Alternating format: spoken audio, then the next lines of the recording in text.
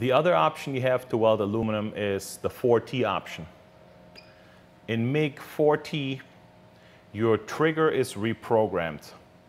When you pull and hold your trigger like you normally would do for the machine to weld, you are in hot start.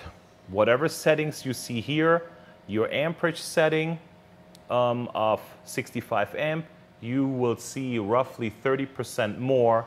So you will see about 85, 90 amps like this during the hot start period. And then when you let go of the trigger, it will drop down to your welding amperage. So there is no limit to how much hot start you can get. You just cannot get more than 200 amps for more than 10 seconds. But if you're below 200 amps, you can have hot start for indefinite. When you let go of the trigger, the machine goes to the welding parameters. Then when you pull and hold the trigger again, it will go into the T2 slope down menu. And let's say you have this set to 5 seconds. The machine will then run as you hold the trigger for the second time for 5 seconds.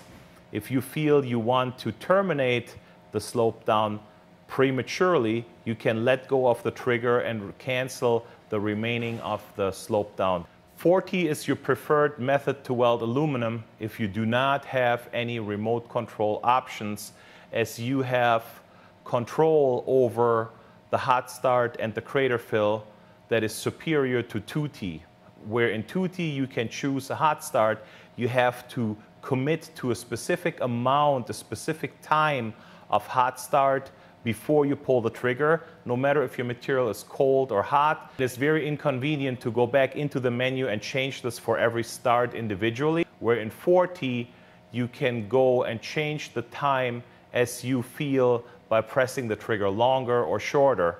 Also, 4T gives you the option to cancel your slope down timer prematurely, where on 2T, when you let go of the trigger, the timer will run out regardless if you have room for an additional 5 seconds of weld material to go somewhere or not.